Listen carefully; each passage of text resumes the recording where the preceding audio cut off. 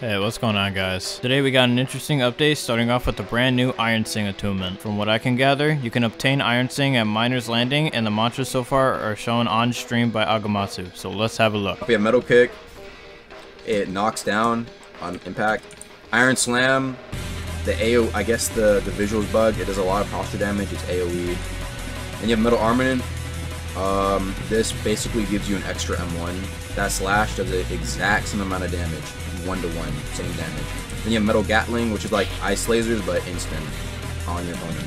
Ironsing so far has 12 new mantras and 11 talents to start the attunement off. Also, to complement the attunement right away, we got a brand new legendary weapon that requires Ironsing and medium points to use. While nobody at the moment has been able to reach the requirements, I'm betting it's got its own critical to boot.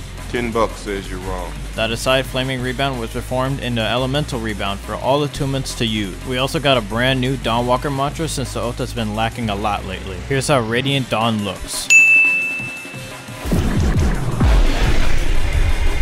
The mantra seems a bit buggy as it sometimes doesn't hit, but it looks pretty cool otherwise. We also got some quality of life, new talents, as well as a brand new artifact this time around. Tempo was also fixed to give less tempo from dodging attacks and now depends on the damage taken rather than the hit count. A few mantras and weapons were buffed and a couple of nerfs were made at the same time. The punching method was also fixed. Portals also finally got buffed to appear invisible in water and with wisps. Crystal is also eating good with some cooldowns, speed reduction, and iframe bypass on their crystals. That aside, I think I covered the most crucial stuff under the 2-minute mark. These updates were actually crazy good, and I'm actually excited to see what's next. Other than that, I hope you guys enjoyed, and I'll catch you guys in the next one. See ya.